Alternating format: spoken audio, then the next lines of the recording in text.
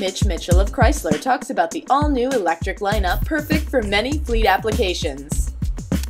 As a matter of fact, in terms of electric vehicles, our ENVI group, ENVI, which is our group that specifically specializes in electric vehicle performance, electric vehicle manufacturing, we actually have a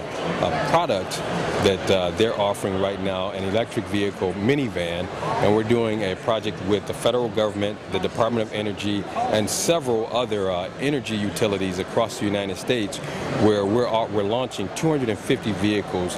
50 in 5 different states, including with the post office, and we're launching this initiative. It's going to be launched in about 6 months, and what we're doing is we're putting 50 vehicles in post offices across the United States. I think California, North Carolina, New York, I can't remember the other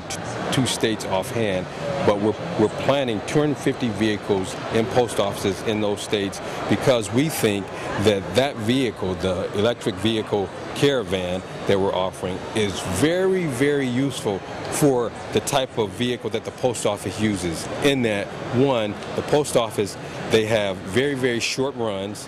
when they do their postal routes, about 18 miles, to a typical average postal route, which is good for these vehicles because they get about 40 miles on a charge, so the 18 miles really plays within that range. Secondly, with the post office, they don't need a lot of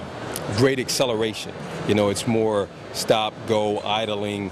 type of performance, type of capability that they're looking for, which is exactly what an electric vehicle of this type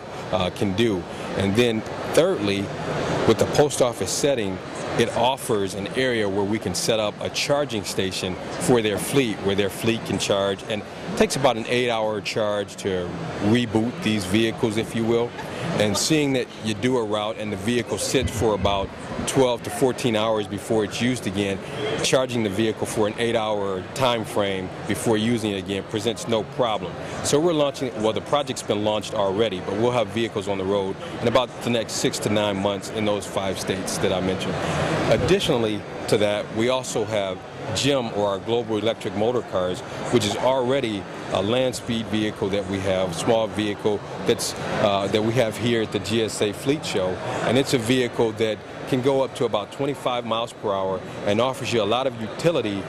in that it can go outdoors as well as inside buildings. It also can be a cargo hauler as well as a passenger hauler, so it offers a lot of versatility as well, and that's already being offered to governmental fleets across the country right now.